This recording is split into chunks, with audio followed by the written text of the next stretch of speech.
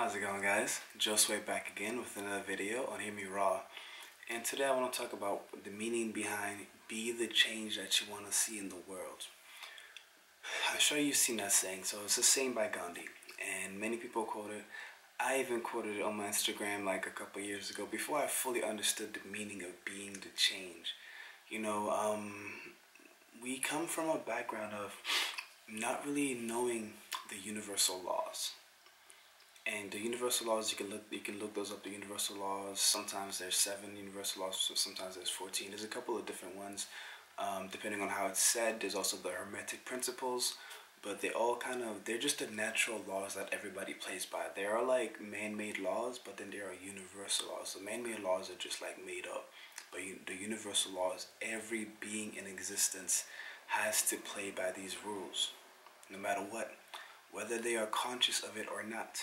And part of us is always conscious of it, you know. Our subconscious mind is always awake. Our higher self is always with us. So we do have this inner knowing. We have this intuition that knows about the universal laws and plays with the universal laws and understands the universal laws.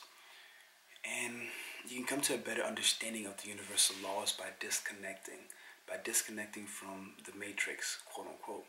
Because the matrix is there to kind of keep you distracted. It's distracted so much that you don't actually see the world around you. It limits your view, especially in the United States. You got the fact that they're still putting so much fluoride in our water. They're spraying the skies. They are making sure they're acting as if we are better than nature. So we try to conquer nature, that we have to build cities over nature, that we have to destroy nature. We have to do all this. We're not living in harmony with nature. We're doing the opposite of what we are. In the matrix, we're literally covering ourselves up. We are trying to make nature better, and that's not what we are here for. We're here as part of nature. We're here to help nature expand. We're here to help nature see different points of view and learn from these different experiences so that nature can be even more loving, you know? So nature can be even more loving. And you could say nature, you could say God, you could say the universe. It is all the same. You could say ether, you could say energy, frequency. It's literally just doing its best to kind of expand on both ends of the spectrum, positive and negative. It's all one, light and dark. It's all one. At the end of the day, it's all about really finding a balance. In all life, it's about finding a balance. We always strive for balance. When we are balanced, we are happy. But in order to be balanced, we kind of have to know both sides of the scale, and then we kind of know what we don't want, we know what we do want, and we're kind of inclined to try to go after what we do want. But at the beginning, we fool ourselves into, forgetting everything that we know. Like, our higher self knows everything already, but our third dimensional self, or physical self, or lower self, quote unquote, which is not really lower, but it's just a different self, has no memory. but as we go through our journeys, we remember, we get triggered. We go to these events and get triggered. We meet these people and get triggered. We get these deja vus. We get this feeling like we've been here before.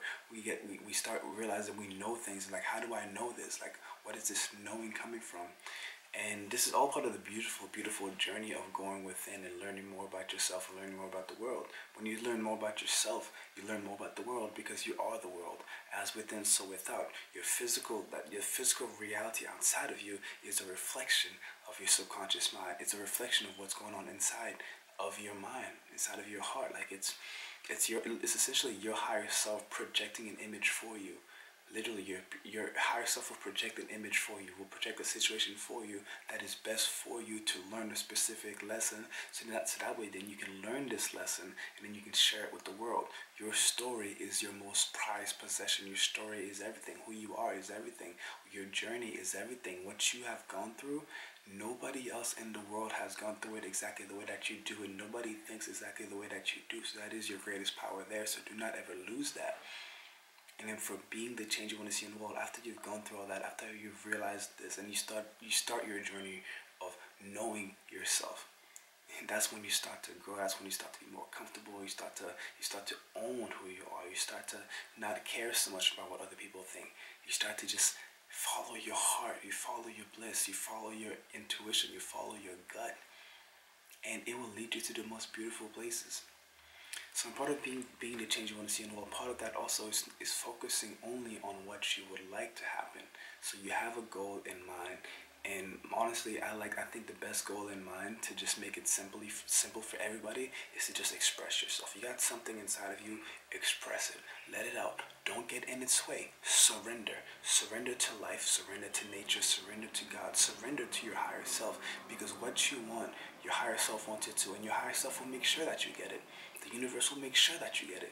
Whatever you focus on, the universe will conspire. All the forces of the universe will conspire to help you get it, no matter what it is, because the universe doesn't care about good or bad. It's like, you want something, like, you have free will. So yes, your intuition may tell you to do this, to do that, but you have the choice to say no and do something else. You have the choice to go against it. That is your free will, and that's also a reason why I make videos all the time talking about it's not our job to save people. If somebody wants to do something, let them do it. We're not here to control them. We can advise them, we can inspire them to the best of our ability, but at the end of the day, it is their choice. And it's tough. It's tough because people are making some crazy bad choices out there, but I made some bad choices in my past, but I learned from those, and I'm so much better for it. I'm so grateful. I'm even grateful for my kidney stones. I'm grateful for getting fired. I'm grateful for my car getting repossessed. Like, so many things, bad things have happened in my life, but when everything is stripped away from you, you start to question who you are, because then you realize, like, am I really this job? Am I really my material possessions? Am I really my my achievements? What am I? And you get to the point where you're just like, I am me, I am life, I am nature, I am God, I am love, I am human, I am expanding, I am growth, I am change, I am frequency, I am light, I am chaos, I am darkness, I am, I am love. So there's many, we are everything and nothing at the same time. We're very complex, but it's all beautiful. But yeah, focus on what you want to create, because whatever you focus on will happen. You don't attract what you want, you attract what you are. And what you are is like what your thoughts are, what your actions are, what your emotions are. So all of that is literally just, you think something, you're putting energy out there. You feel something, you're putting energy out there.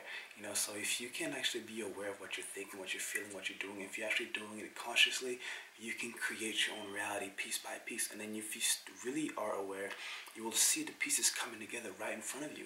You will also get signs. You will get signs from the animals. You will get signs from aliens. You will get signs from the angels. You will get signs from nature. You will get the angel numbers. You will get signs. You might see feathers. You might see coins. You might get a specific amount of change. You might be having synchronicities with people around the world. Like, magical things will happen, and you will know that you are in alignment, and you will know that the change that you want, you are creating it. And by not focusing on what you don't want, then you're not giving energy to that anymore. The energy that you could have been putting towards what you don't want, in terms of like complaining and things like that, and bashing and being angry, you can use that energy to follow your dreams. Use that energy to follow your dreams. Use the path of least resistance. Don't waste your energy. Your energy is precious. Make sure that you're in a good environment. Make sure you're surrounding yourself with good people.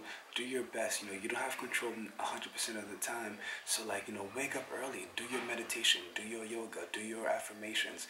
Go for a nature walk. Go for a run.